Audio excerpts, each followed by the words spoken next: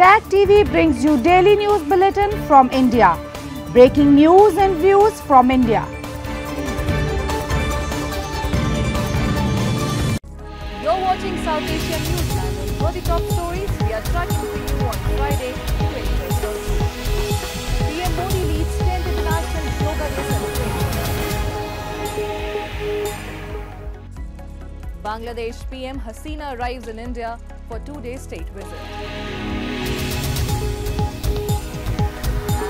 Exiled Iranians fear for future without the Dalai Lama.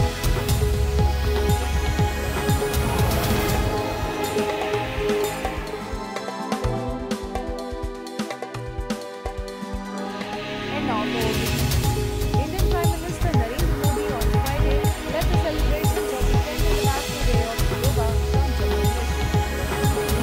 That has received massive national and global attention, in which the location plays no small part. This year's theme, Yoga for Self and Society, emphasizes yoga's vital role in fostering individual well-being and social harmony. PM Modi congratulated all Indians and those doing yoga in every corner of the world and said the world is witnessing a new yoga economy going forward for the last 10 years.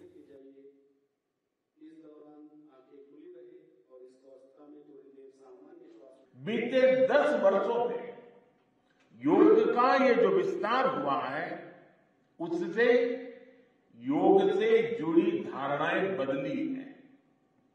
योग अब सीमित दायरे से बाहर निकल रहा है। आज दुनिया एक नई योग इकोनॉमी को आगे बढ़ने में देख रही है। आप देखिए, भारत में ऋषिकेश, काशी से लेकर केरला तक योग टूरिज्म का नया ट्रेंड देखने को मिल रहा है। दुनिया भर से टूरिस्ट इसलिए भारत आ रहे हैं क्योंकि उन्हें भारत में ऑथेंटिक योग सीख रहा है। Meanwhile, thousands of yoga enthusiasts and practitioners also performed exercises and meditated across India, while Foreign Minister S. Jaishankar performed yoga with foreign diplomats in Delhi. Navy personnel did asanas at sea. Jaishankar said that yoga has been a great bonding point for different cultures when it comes to building international relations. So it was fantastic to be here in Delhi, actually able to practice yoga on International Yoga Day with Dr. Jaishankar. I mean, both myself and my deputy are regular yoga practitioners, and so actually to be here with all the diplomatic corps was fantastic. I think it really is India's gift. The Indian diplomatic missions across the world, including in Nepal, the US and Japan, also held yoga sessions to create awareness about the importance and benefits of yoga in today's life. The United Nations declared June 21st as International Day of Yoga in 2014, adopting a measure proposed by PM Modi. And in his first comments following the recent spate of terror attacks in the region, PM Modi earlier on Thursday said he would not hesitate to teach a lesson to the enemies of Jammu and Kashmir. PM Modi assured that the government has taken the attack seriously. The new generation of Jammu and Kashmir will live with permanent peace. We will make the path of development stronger that Jammu and Kashmir has chosen, he said. Multiple attacks which began on June 9th have so far claimed 12 lives and injured dozens. India has blamed Pakistan for the attacks. While Islamabad has not reacted, it has in past denied such accusations. Notably, ties between both the neighbors have been frozen since 2019 after New Delhi ended the special status given to Jammu and Kashmir and split the region into two federally administered territories.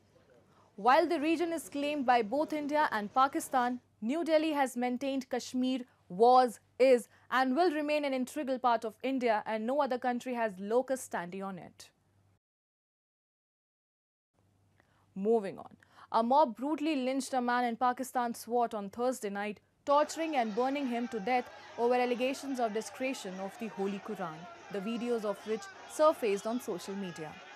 The police had taken the suspect into custody, but the mob took him from there and set him on fire. Later, the unruly group of people attacked the police station and torched it as well.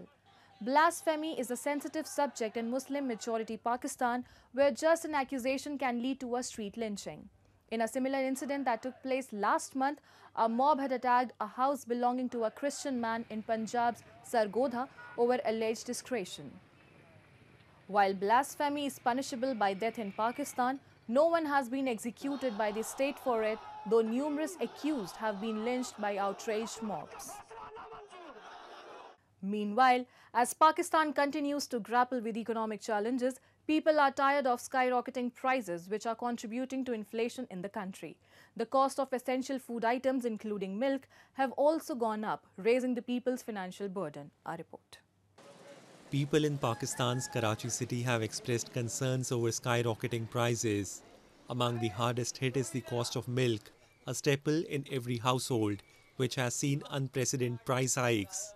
A resident said that daily wage earners have been suffering the most, as it has become extremely difficult to run households in such inflationary times. This follows Pakistan's newly announced budget that has increased tax burden, with limited focus on the needs of common people. Government खुद भी देख रही है, उनको सोचना चाहिए हमारे बारे में, भाई लोग कैसे गुजारा कर रहे हैं, दिहाड़ीदार बंदे और कारोबारी तो गुजारा कर लेते हैं। हुकूमत को यही मशवरा दें कि भाई मेहरबानी करो, कुछ कीमतें कम करो, कीमतें बहुत ज़्यादा हैं। Local media reports suggest the cost of milk in Karachi surged notably after dairy farmers and wholesalers, in collaboration with Commissioner Karachi, settled on an agreement to raise prices by Rs 20 per litre. The residents lamented there is no check and balance on prices. कि आप election जीते या नहीं जीते, धांधली से आ गए, जैसे भी आ गए, अभी आप सीट पे हो, आवाम के नुमाइंदा हो, तो आपको गरीब आवाम का सोचना चाहिए। उनको ये नहीं पता कि चीनी 1 किलो कितने की है। आज तक कोई सियासतदान बता दे कि दुकान से लेके आया अपने हाथ से चीनी, ये सिर्फ गरीब आदमी लेके आता है। The Interior Minister of Germany, Nancy Faeser, on Thursday said that the secret negotiations with third countries regarding the deportation of criminal migrants to Afghanistan have begun. She said that Germany is working intensively to be able to deport dangerous Islamists and perpetrators of violence to Afghanistan. German officials have intensified their focus on deporting Afghan migrants from the country after an Afghan migrant attacked a gathering of an anti-Islam group with a knife, resulting in the death of a German police officer. Meanwhile, several other German officials have also supported the decision to deport criminal migrants from the country and have stated that they are exploring ways to facilitate these deportations. And at the invitation of Indian Prime Minister Narendra Modi, his Bangladeshi counterpart Sheikh Hasina on Friday arrived in Indian capital New Delhi for a 2-day-long state visit. It's the first incoming visit in the third term of PM Modi. Hasina is scheduled to hold bilateral engagement with PM Modi on Saturday, after which both sides are likely to sign over a dozen bilateral instruments. Notably, this will be Hasina's second visit to India in less than 15 days, as she was among the international leaders who attended the swearing-in ceremony of Prime Minister Narendra Modi and his Union Council of Ministers earlier this month. And with the Dalai Lama's advancing age, the worries of exiled Tibetans about their future are also increasing. China has insisted it will choose his successor, and they now contemplate ways to tackle it. A report. Nestled below the icy Himalayan peaks, the world of exiled Tibetans has centered around the Dalai Lama for the past 6 decades.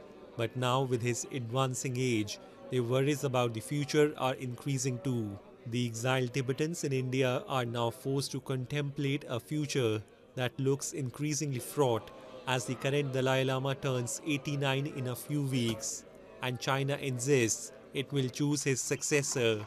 The survival of the movement for Tibetan cultural and religious autonomy is a major concern. With every passing year, they have become more fervent in their prayers for the Dalai Lama's long life. डर तो हम लगता है जी क्या डर लगता है? अभी बहुत बुजुर्ग हो गया ना, इसमें देखने में बहुत दुखी होता था। कुछ 10-20 साल के पहले दलाई लामा कैसे जाता है, कैसे कर रहा, अभी थोड़ा उम्र हो गया तो उसमें सबको दुखी होता है ना। Because it's very funny, China no religion, they're communists. Then how can choose to the reincarnation Lama? This is only religion side.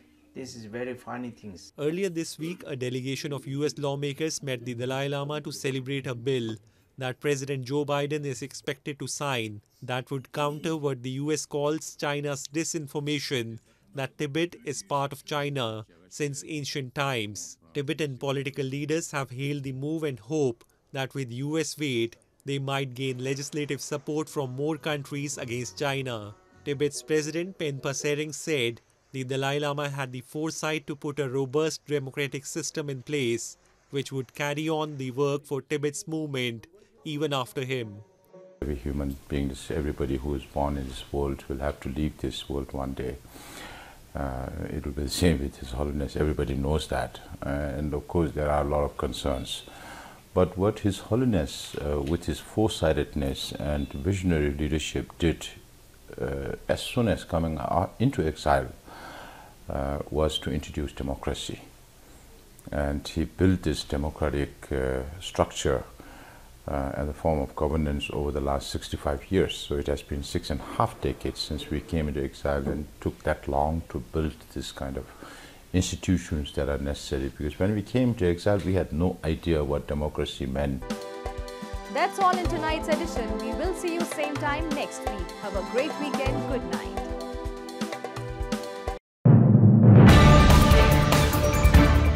TAG TV brings you daily news bulletin from India. Breaking news and views from India.